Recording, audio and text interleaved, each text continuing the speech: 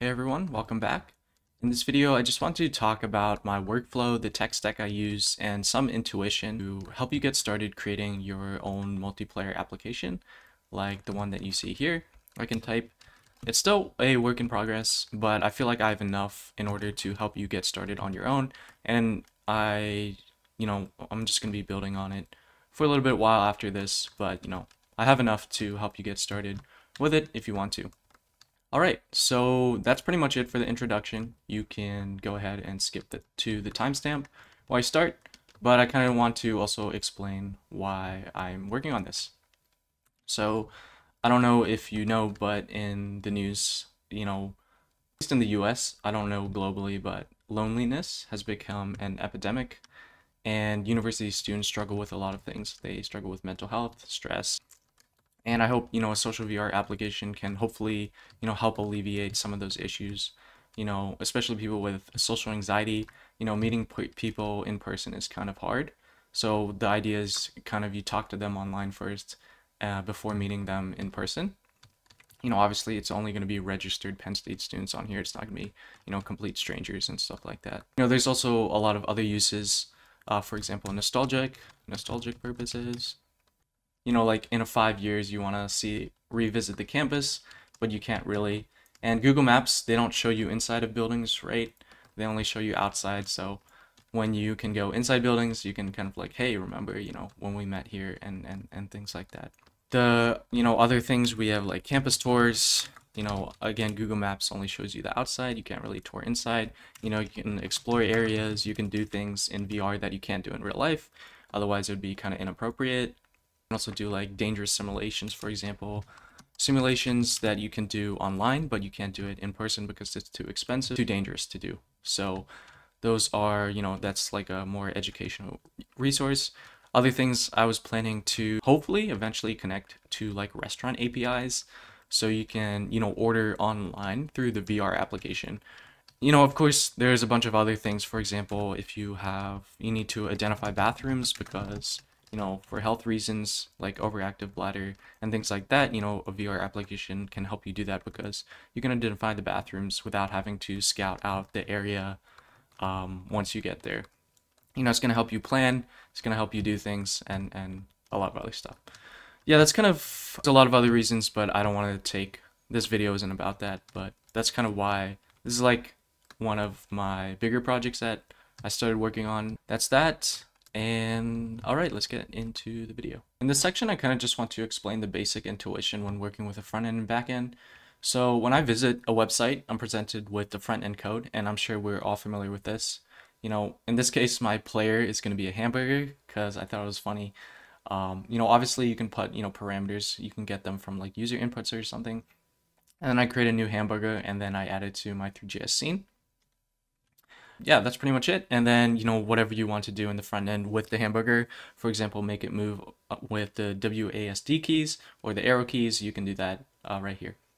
So that's what happens when I visited a website. And then the front end's like, hey, I added this player to my scene and I'm going to tell that to the backend. And the backend's like, oh, cool. And then two other people show up, they also visit their website, they input their own hamburger parameters and they also add that to their own scene. And so once they're connected, they also send that to the backend and they send that to the backend as well.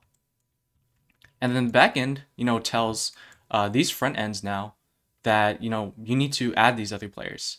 So, for example, this guy right here, I'm just going to draw. It's just going to be like, oh, hey, front end, you need to add another hamburger with the set of parameters that I sent to the backend.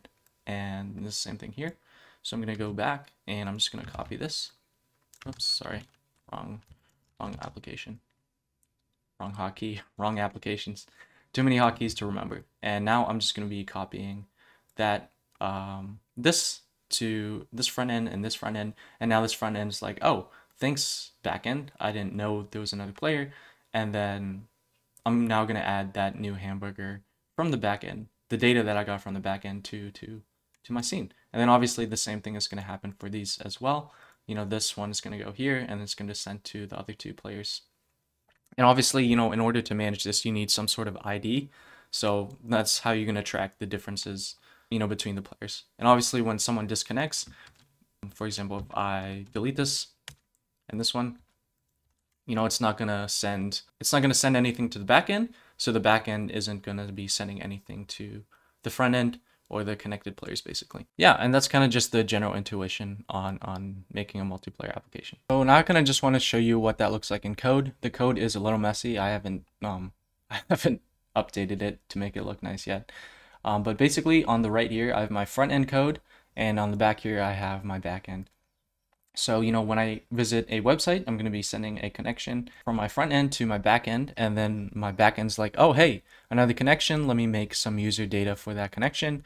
And then it's going to get a bunch of data that I input from my front end. For example, here I can say I'm sending to my back end what kind of avatar that I'm sending to my back end, and then it's going to update the user data in the back end.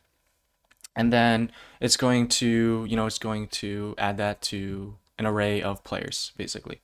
So, let's say another person visits the website, or they're gonna have to send another request. Backends are gonna be like, oh, hey, another player. I'm gonna create another player for that user. Obviously when you are connecting, there's also an ID associated with each player you mentioned. So that's how we know that this one's gonna be different.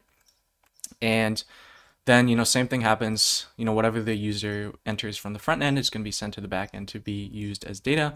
And then this is going to, now have a length of 2 people in there. And, every so often, I'm going to be sending this player data to the front end, and the front end is going to be adding the players to their scene. So here you can see in player.js, if the player exists in my scene, I'm going to update it. And if they don't, then I'm going to create a new avatar for them based on the data that I get from the backend, and I'm going to add that to my scene as well. The code is a little bit messy, but I feel like you can get the general idea. And yeah, that's kind of the general intuition on how it looks in code. You have multiple front ends all sending data to the backend. Backend is sending all that data that all the front ends are giving it to all the front ends, so the front ends can update, whatever they're going to be doing. So in this section, I want to talk about my tech stack, and I'll be going through each of these and my general workflow for this project. Now, I use a lot of other things, just not for this specific project. These are going to be only the stuff that I used for this specific project. I don't want to give you, an overabundance of resources and you having to navigate through all of them, if it isn't really necessary. So this is everything I used for modeling. So Figma, I use it to create image textures. So here I have a bunch of images of my university. I have hundreds. I first uploaded them to Figma just for myself, but I also have a bunch on PureRef. If you've never heard of that before, it's a pretty popular thing to hold reference images. Obviously, you can also bring your reference images directly into Blender, but since I have so many, I don't really do that. So yeah, here you can see I have an image texture here that I created in Figma. These are just logos that I Googled, and I download them and copy and paste them into Figma, and then I just have the design here that I created, and then obviously Figma allows you to export it. You can export it as such as these, and that's what I did. So I exported it as an image. You can see I'm now using that as an image texture into my Blender, and if I select this, you can see it's UV mapped onto the texture that I created. It'd be nice if this exact thing you could find it directly on Google, then you could just download that image and use that instead of having to custom make it like I did here. You can see if I ungroup it, this didn't even have a transparent background, so I had to select the color, using Figma. Luckily they have this eyedropper tool, so that's all I did.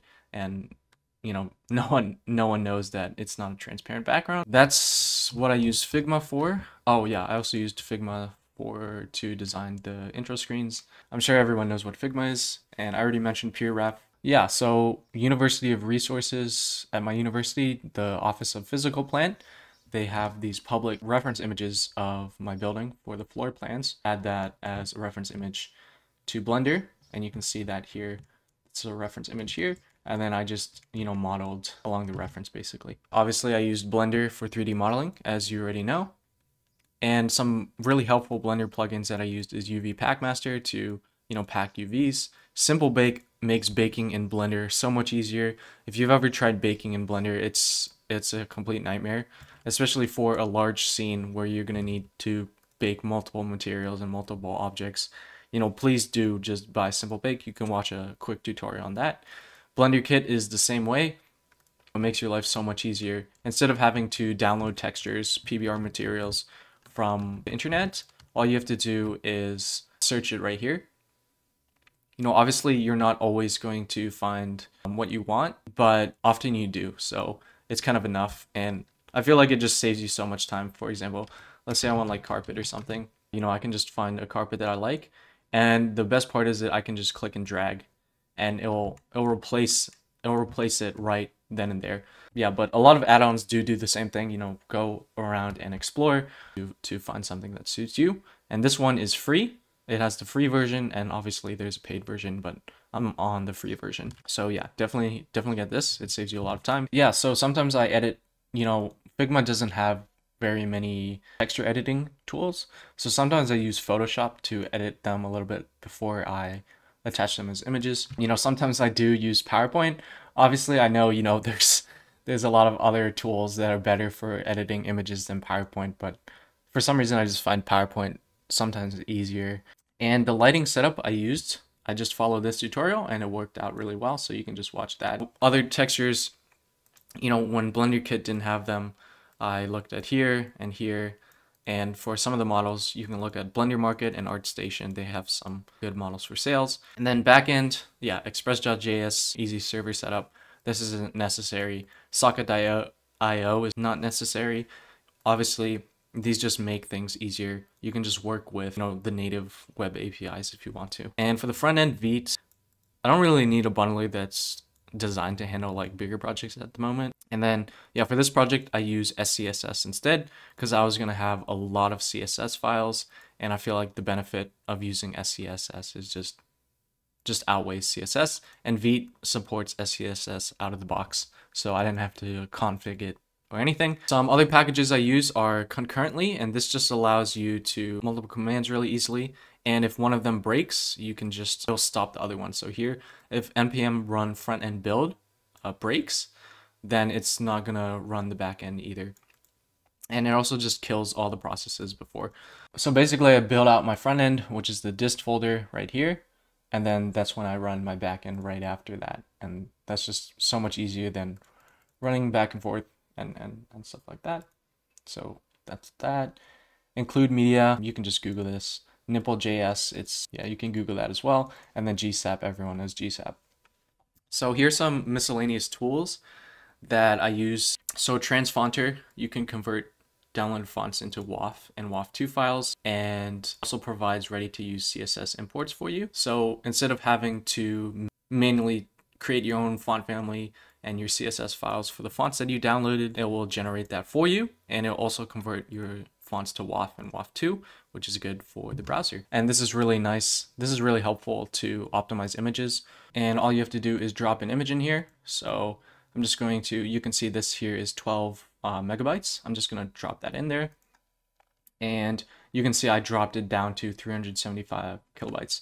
And you can choose the format that you want. If you want transparency, you can change to WebP. The best part is you can actually see the difference on the slider. So on the right is going to be your compressed image, and on the left is going to be your original image. So you can see how different that is. Look how sharp the shadow is in my original image, and then over here it's it's extremely pixelated.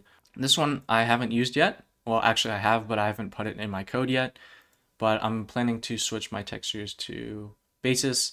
And if you don't know what that is, it's not a big deal. But the other thing I used is HDRI to cube map.